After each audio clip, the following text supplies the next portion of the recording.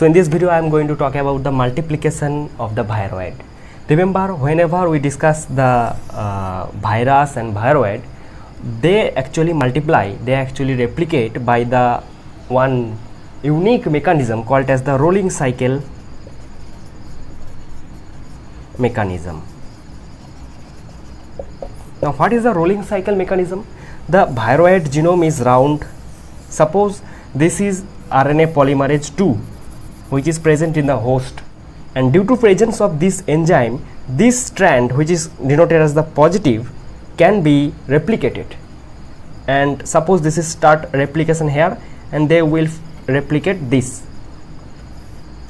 So this will be negative, and the replication of the whole genome without detachment of this, they continuously do the replication. So continuously this particular copy is actually synthesized. So from here to here this is one replication, from here to here this is another replication, but they are not detaching from each other. And this type of DNA or this type of RNA, when we find the same copy in the regular interval, so this is called as the concatenameric RNA.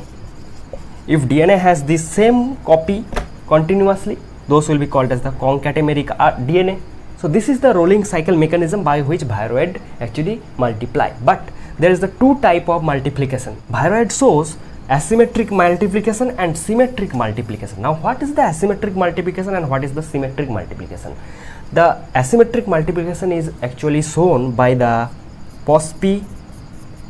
viroid, and the symmetric multiplication is seen by the absent viroid.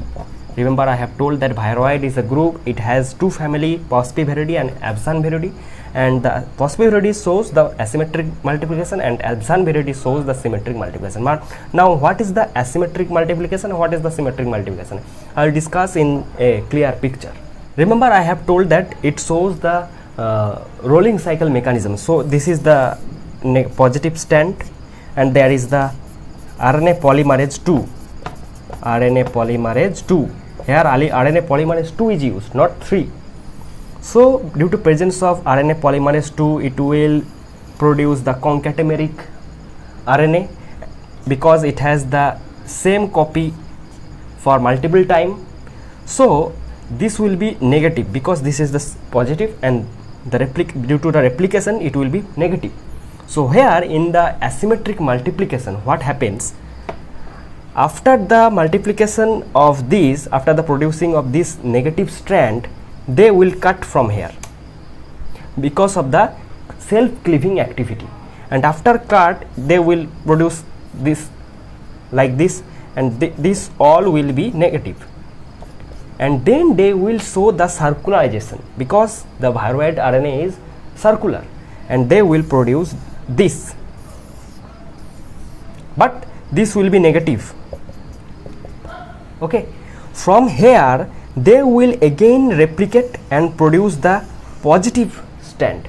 From this circular, this is negative, and here they will bind with the RNA polymerase 2. Now they will produce the positive strand because this is negative, and now after the producing this positive strand, they will again circularize and they will produce the positive. So from here you can get here. So this is the asymmetric multiplication. Now what is the symmetric multiplication? Now in case of symmetric multiplication, again this is RNA strand which is positive, and this is the RNA polymerase 2. They will produce the concatenameric RNA, but here they will not cut, rather this is negative, rather they will show the replication. And if you consider this portion, so this is now omitted. Now this is the replicated portion which is concatenameric RNA, which is negative strand, and they will show the replication. They will produce the positive strand. Now they will cut here, and after the cutting here they will show this, but they will be positive. In the asymmetric, these are the negative, but now they are positive because of the pre-replication. Now after this they will undergo the circulation. From here they will produce, and this will be positive. So here there is the RNA of the viroid which is positive. Now we are getting the positive. So the method is different. If you have not understood, please again watch the video for 2 times, 3 times, because this is too much easy. So that's for today. In the next video we'll discuss some disease, how they transmit, and what is the measurement.